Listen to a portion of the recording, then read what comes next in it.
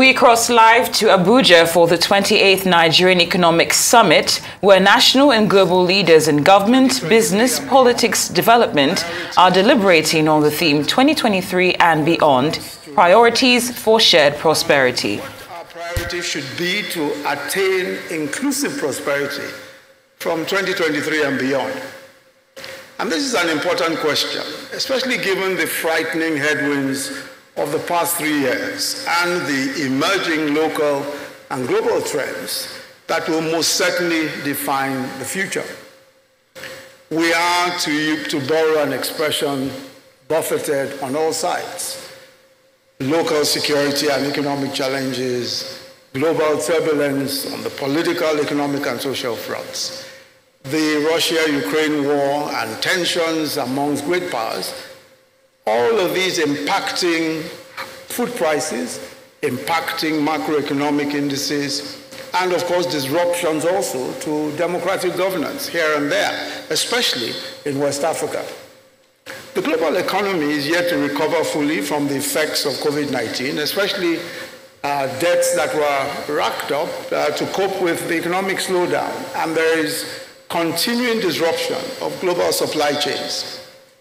Added to these, of course, are all the existential challenges around climate change, especially droughts, flooding, and we've seen the very severe consequences of that in many of our states here in Nigeria.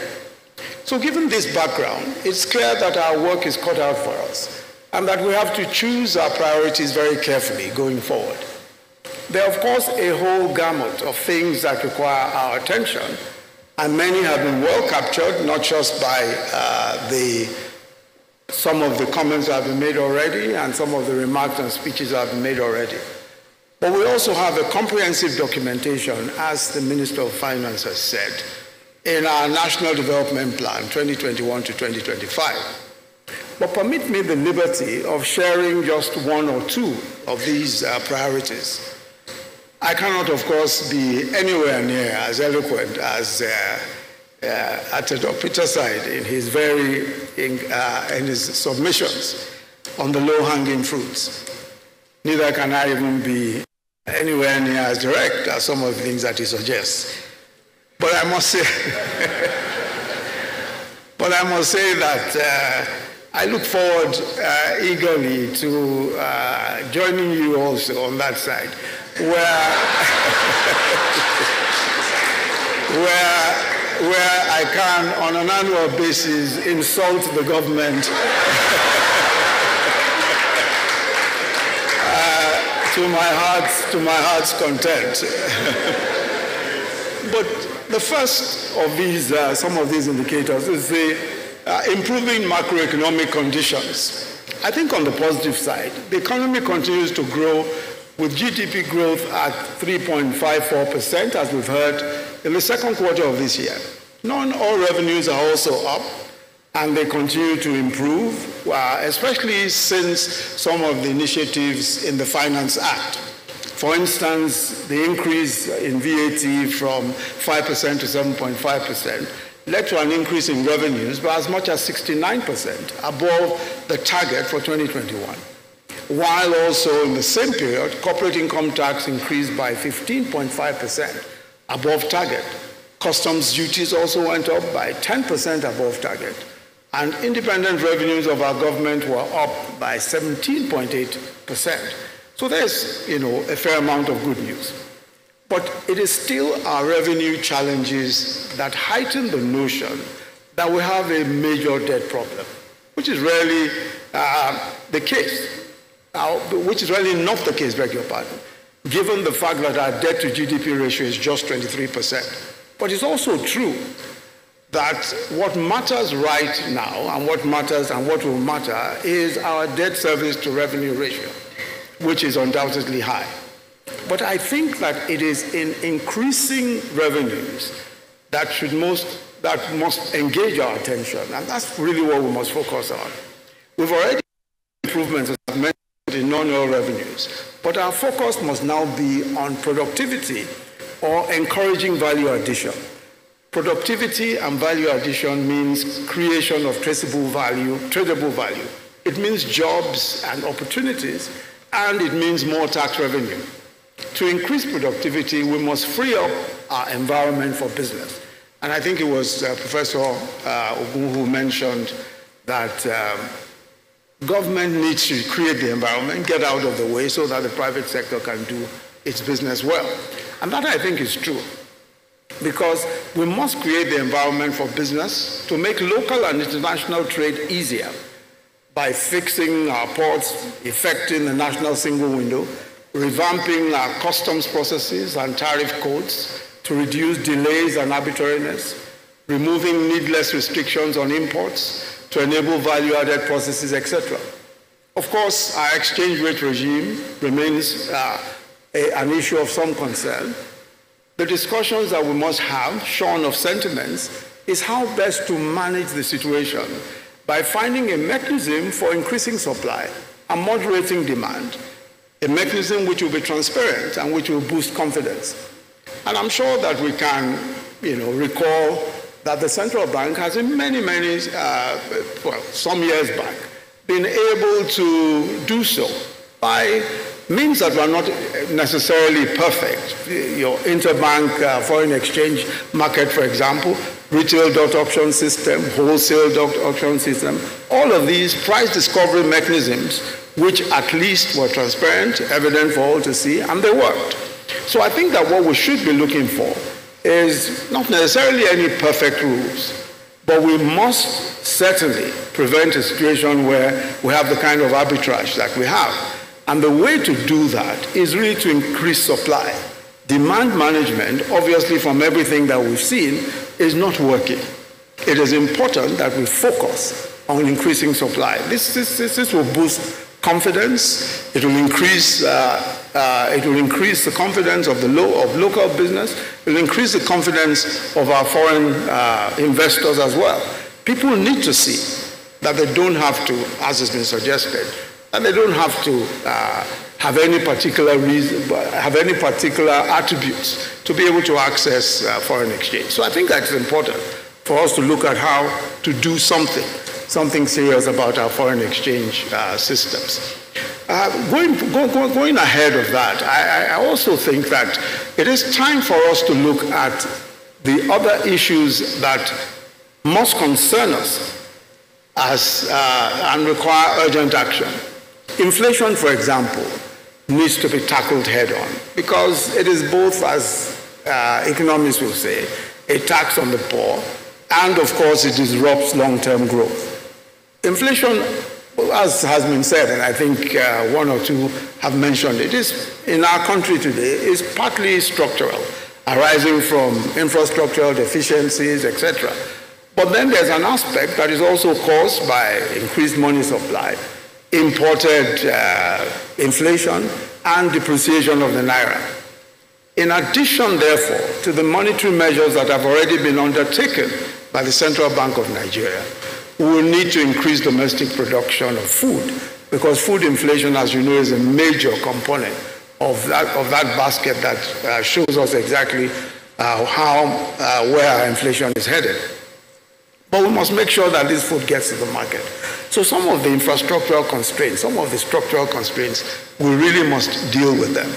In other words, we must pay closer attention to some of the existing plans that we have. And I believe very strongly that what we're doing at the moment, what our government is doing at the moment, is one that some of what we're doing are ways and means by which we can actually get things moving and do a lot better, especially with respect to food production. The insights, for example, that we've seen with respect to the Agriculture for Food and Jobs program. The Agriculture for Food and Jobs program was one that we began to implement under the Economic Sustainability Plan. And the whole idea was that we sought to support small-scale farmers by guaranteeing uptake of their production through enabling bigger farmers and suppliers to manufacturing companies and commodity exchanges to support them across every stage of production.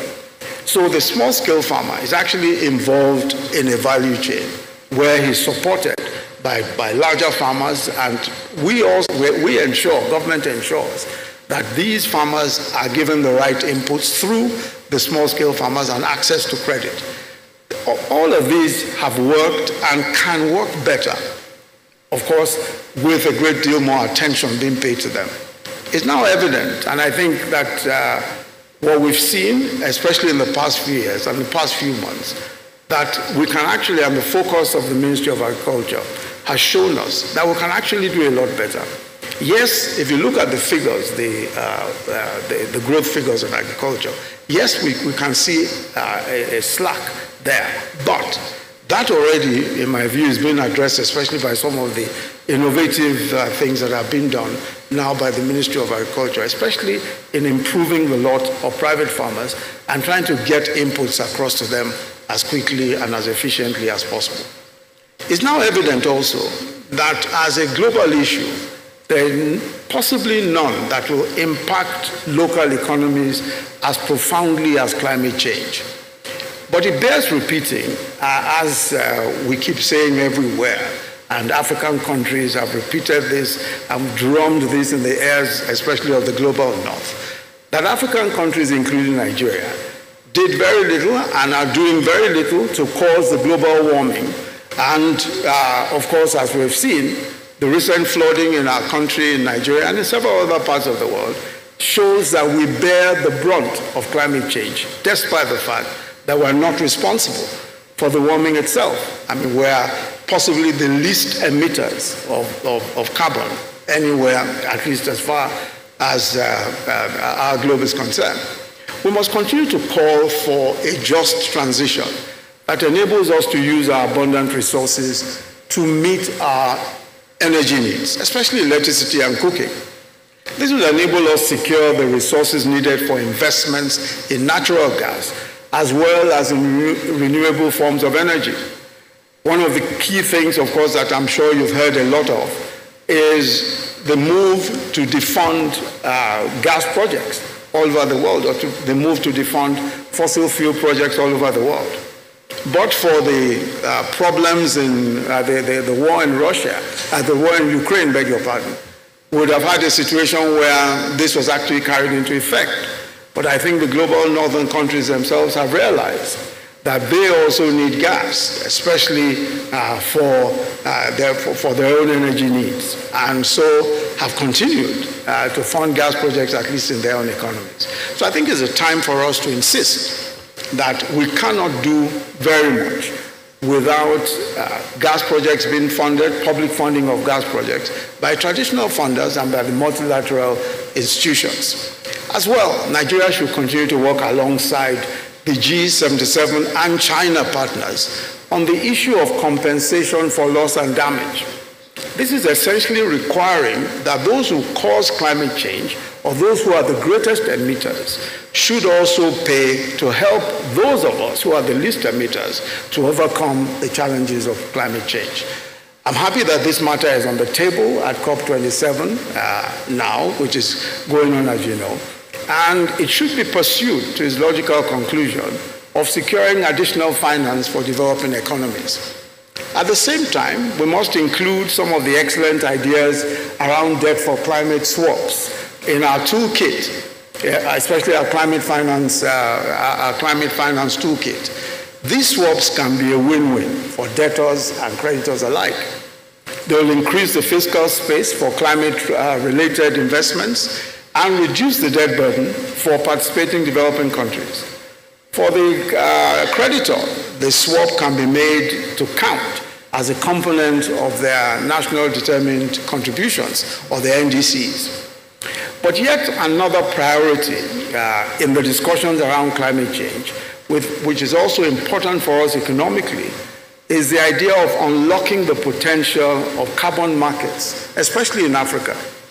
In short, voluntary carbon markets, which of course many of us know, work by the purchase of carbon credits by corporations in the developed world to offset their own emissions. The African Carbon Markets Initiative was launched again at COP27 just last week, and it has been estimated that Nigeria could produce more than 30 million tons of carbon credits annually by 2030, and bringing in more than $500 million annually. The future are the jobs and opportunities that come not just from from voluntary carbon markets and from all of the other adaptation and mitigation options that are available to us, but also the fact that we can, as we reduce emissions, as we control the climate, control all the difficulties around climate change, we can also grow. We can also develop our economies. The future of the green economy is one that we must take seriously. There's no reason at all why we should not take advantage of renewable energy. Renewable energy for us is a plus. We have the best radiation across the world, and especially in many parts, in the northern part of our country, we have some of the best radiation. In fact, across the country, radiation is excellent. So we can take advantage of renewable energy, especially solar. And we must press our advantage there. We already have the Solar Power Nigeria program launched under the ESP, which is designed to connect 5 million homes to solar power. We also have off-grid there. We have mini-grids as part of that whole, as part of the options that we have. And Nigerians will contribute to all of this. It will be helpful for us in job creation, helpful for us in advancing growth in so many other ways. But the impact is perhaps more in the manufacturing opportunities and maintaining some of these equipments, especially the solar equipments. And there's a whole range of what has been achieved in that respect, but time constraints would prevent me from going much deeper into that. Another key priority area for us is to leverage the disruptive technologies offered by digitization. And I don't think that we can speak enough about the potentials that the digital economy holds for us. Digitization is now upon us and is different from previous advances in technology because it has become a general purpose technology affecting every facet of our lives. But we are, as everyone keeps saying, at the cusp of the fourth industrial revolution, resulting from the increasing economic viability of advanced robotics, artificial intelligence, 3D printing, Internet of Things, cloud computing, big data, etc. We've already seen the impact of digitization in fintech in Nigeria, and the story of how our young people have managed from 2015 to now, between 2 recessions, to create 6 unicorns, companies valued at over $1 billion each. And that is no mean feat, considering that they have done this, they've done this despite the economic challenges and the economic difficulties that there are.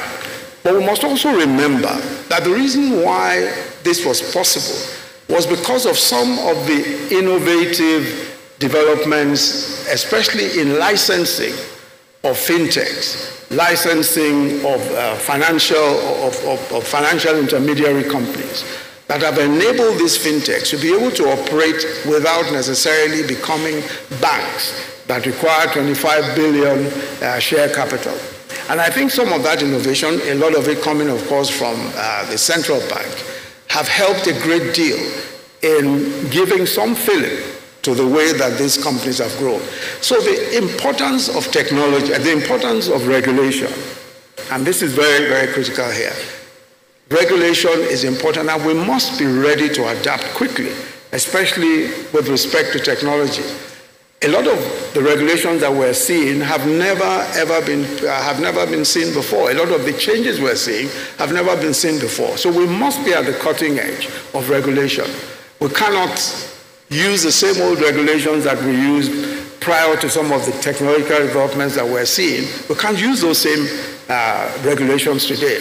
And so we must continue to involve the entrepreneurs and innovators as we develop these policies.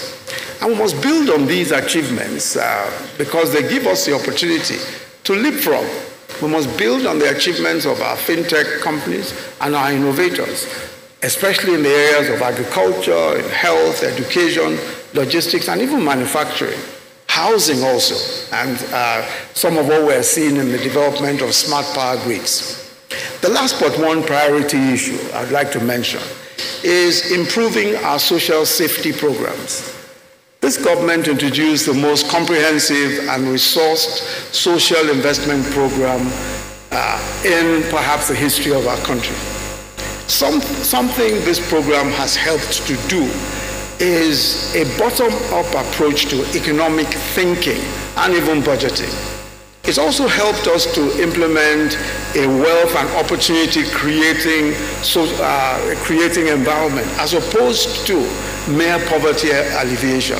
And I think that we need to take a second look at our social investment program, especially with respect to wealth creation. A lot of the components of our social investment program have done exceedingly well, and they've really added to the several options that we have for economic development.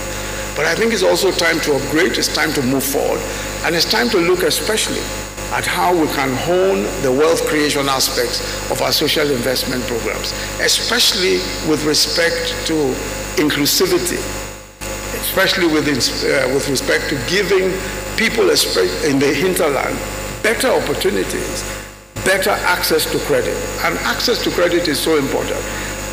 What we've discovered in our social investment programs, especially as we try to get money across to the poor and get credit across to the poor, is just the problems with inclusive financing, the problems that are associated with trying to get your resources to the last mile.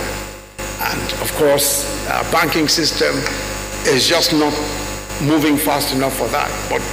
But the good thing is that technology has helped a great deal.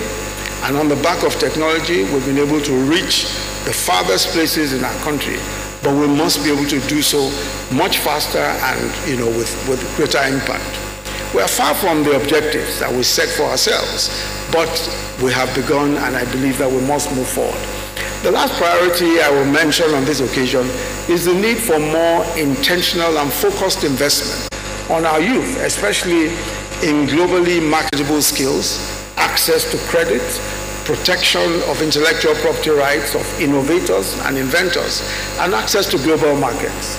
A lot of the complaints that we hear, especially from young innovators, around access to credit, these are issues that we must work on. Protection of intellectual property is extremely important. Of course, we see a lot of investors coming from different parts of the world, investing in the digital space, and of course, compromising the intellectual property that should ordinarily accrue to these inventors or innovators. So there's a need for us to look at these issues more carefully and to invest more in creating the right environment for young people who are doing some of these incredible things to grow. I trust that some of these issues will be given deeper attention in your discussions at this summit and perhaps tomorrow when some of the panels meet. Your Excellencies, ladies and gentlemen, the task ahead requires partnership, innovative thinking, but most importantly, disciplined implementation. And we on the government side look we look with great anticipation to all of the conclusions that you will make today, and of course to all the valuable recommendations that this summit will make. On this note, it is my singular honor and pleasure, on behalf of Mr. President, to officially open the 27th National Economic 28th, beg your pardon, the 28th National Economic Summit for the benefit of all Nigerians and to the glory of God. Thank you.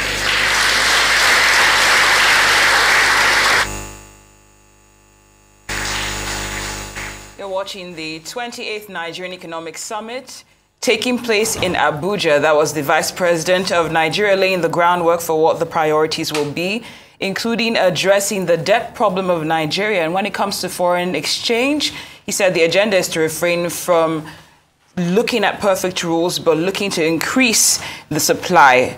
And also, he's looking at other issues, including inflation, which needs to be tackled head-on as it's a tax on the poor and disrupts long-term growth. When it comes to imported inflation and depreciation of the naira, as well as food inflation, that is also a priority. Now, also, as a global issue, one of the main things that he highlighted was climate change, which, as he mentioned, is often those nations who contribute the least bear the most brunt, and the priority needs to be making sure that the biggest contributors support nations which are the most affected by climate change.